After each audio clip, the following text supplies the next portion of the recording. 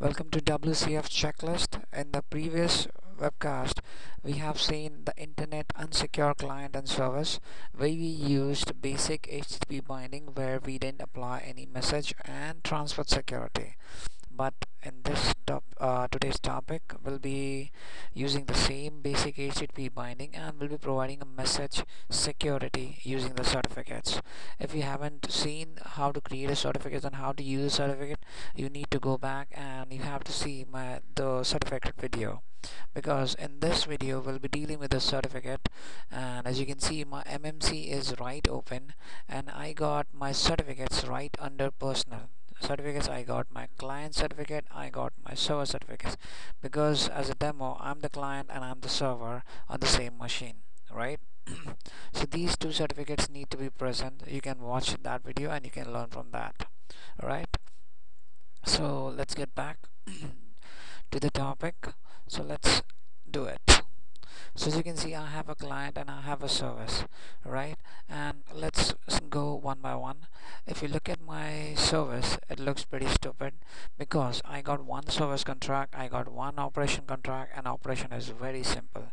What it does is it takes a string and it gives you back a string, right?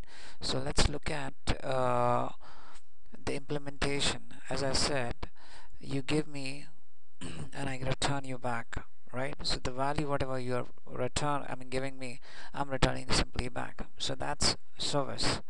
That's it. The service part is done. Now the important part is to browse the service and check if it is working fine. So as you can see, the service is up and running at my virtual port, right? Alright, now let's go to the important part of this topic, where we configure our whole service, right? That is called as web.config, right? Let me get some more space. Configuration, config section, system.web, and we'll jump into system.service model, right? So over here you can see, one second. Yes, you can see when you add a service, by default Visual Studio gives you this default configuration in terms of WS-HTTP binding, right? But over here we are dealing with basic HTTP binding and message security, right? So first thing, we need to look at our ABC, the address, which is empty, right? Then we have the binding, which is basic HTTP binding, and the contract my service, which I shown you already, right?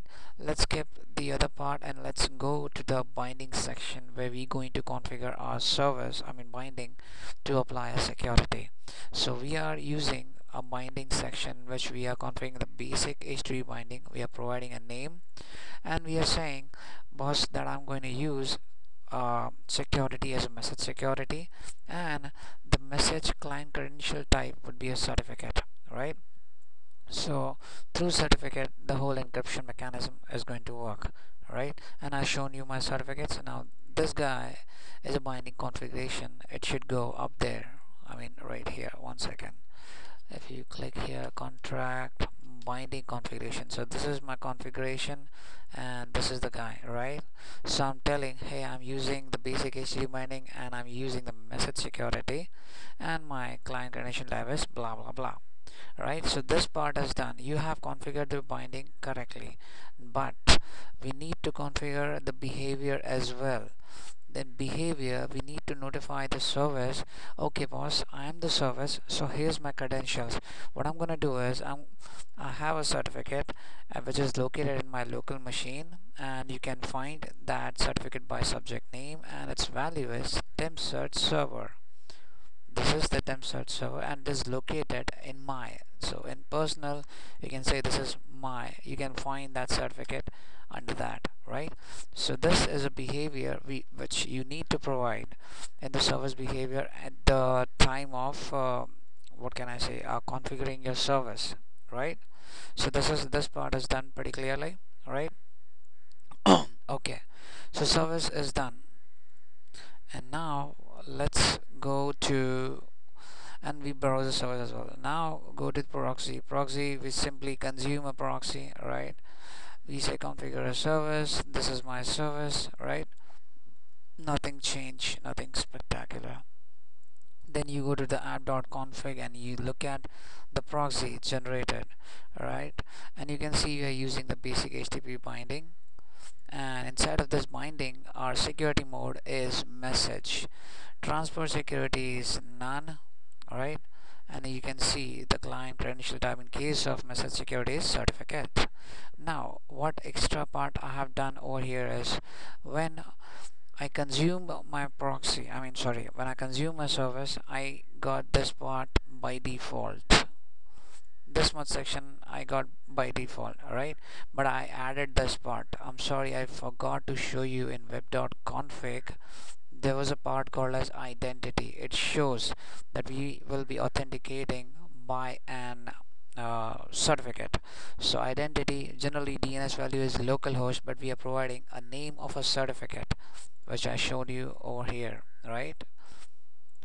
So when you say app.config generate the client side, you need to tell at the client side as well, my DNS value is my certificate as well.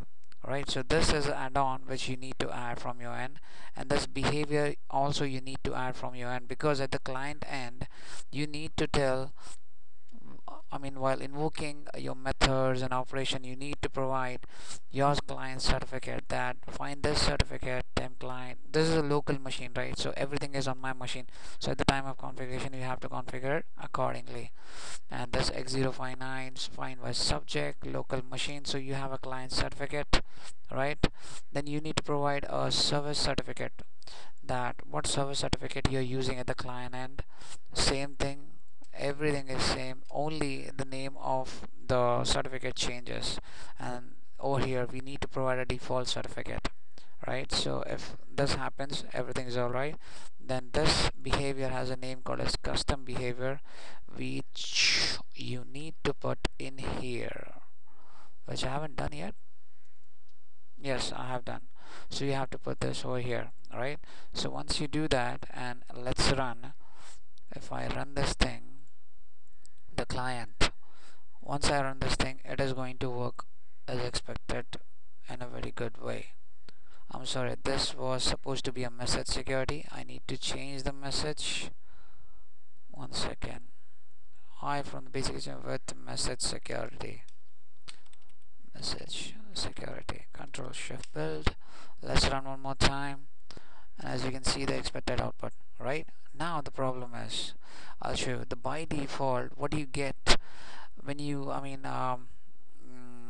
consume a service. You don't get this behavior section does not come. Control KC, I'm just commenting out. Alright, this what you get. You have to do it by yourself. I don't know about 4.0 4.5 they are doing that for you or not. Again, I'm going to comment this guy as well. Control X, and I'll paste somewhere. Alright, so I'll paste over here. Control V. Anyways, we can put that out. And this is not given to you again, right? Control Shift Build. And now when you run, it starts giving you error messages. 1 second. It starts giving you error messages which says the client certificate is not provided, right?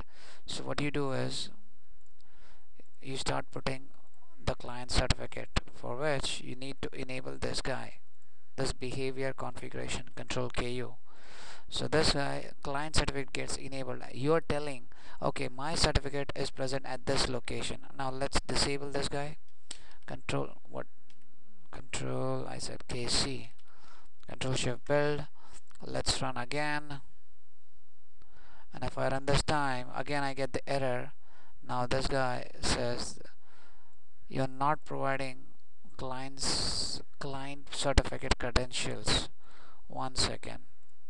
Have I commented the wrong thing? No. Client certificate. I'm sorry, I need to enable this guy. Control KU. Alright, so let's run. And this time, again it tells me client certificate is not provided.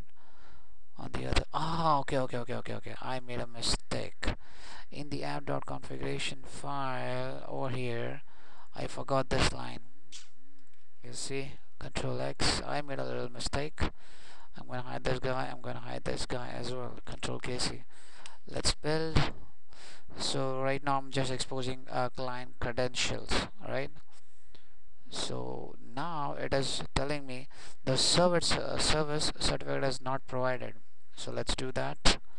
Let's go to the app.config. So you can see the debugging, and I mean the Microsoft provides you a good exception message like what is missing, what is wrong. Alright, so now again you're gonna get the error, but this error is pretty interesting. Now it is telling identity check field for the, I mean you can read it, it is expecting the identity tag should be a temp server, search server, which is not there. So stop it, go to the app.config file and re-enable this guy. Once you re-enable this guy, Control Shift build and run one more time, and now you should get a perfect output as expected. So these are the chances where you get the error while dealing with the message security with certificates. If you get any kind of this error, you need to fix it by yourself by looking at this. You need to provide a client credentials, alright, in the behavior. You need to provide a client certificate, you need to provide a service certificate, and you need to provide an identity.